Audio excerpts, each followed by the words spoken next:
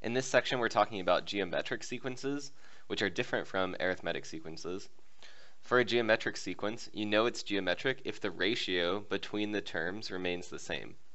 So if the ratio between these two numbers and these two and these two and these two, if those remain the same, then it's a geometric sequence. So what we do is we put 125 divided by 625, and we find out that's 1/5. Then we do 25 over 125. That's equal to 1/5. 5 over 25 is equal to 1/5, etc. So this is how we tell this is a geometric sequence. If it doesn't do this, it might be another type of sequence, but it's not geometric. If you know it's a geometric sequence, it's going to fit into this formula.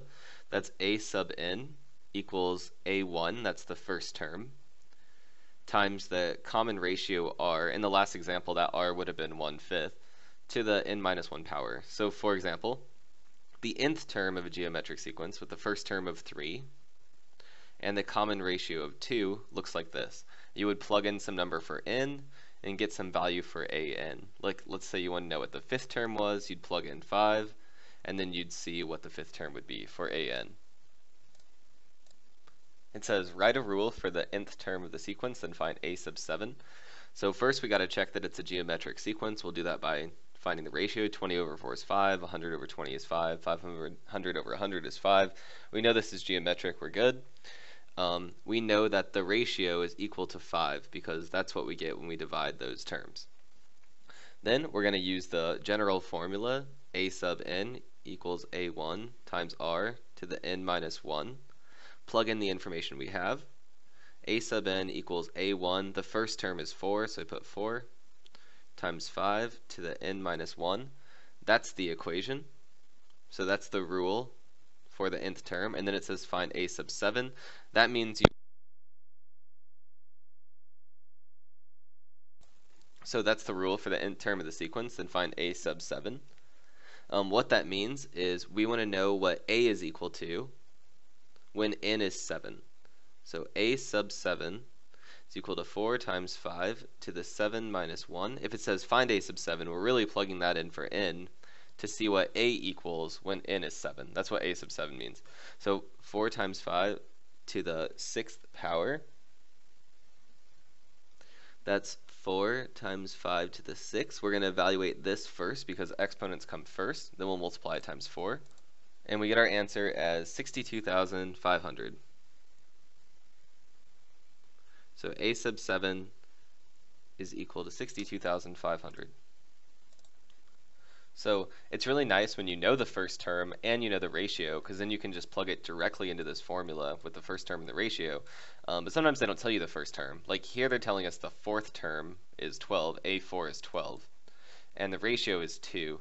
So we actually need to find the first term if we're going to write the rule. So the way we do that is just by using the formula still. So a sub n equals a1 r n minus 1. We'll plug in what we have.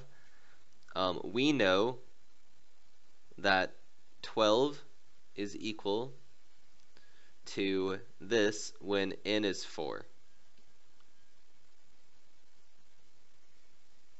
So 12, it's equal to 12 when a sub 1 times the ratio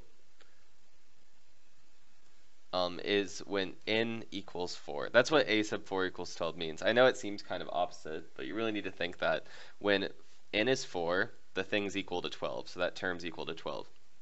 So if we do this, we can solve for a sub 1 and find the general formula.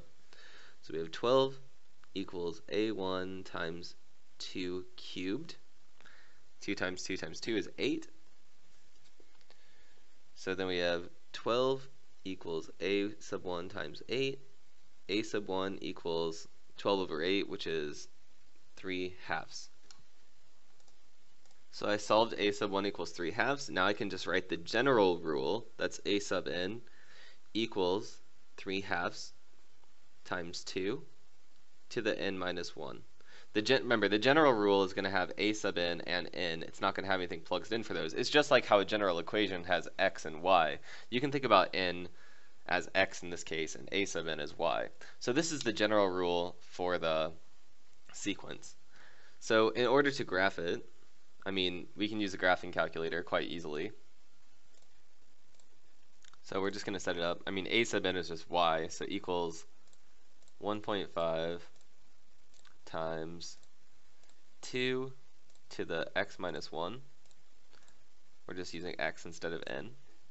You have to be very careful here because you really want to have that 3/2 in front times 2 to the n minus 1. 2 to the n minus 1 is its own term. So the way I did that is I put the whole thing in parentheses, 2 to the n minus 1.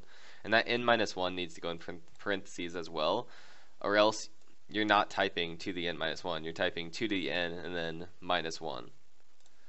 Graph it, check out the table, and we can just use this table of values. So at 0, it's at 0.75. We'll just put a dot.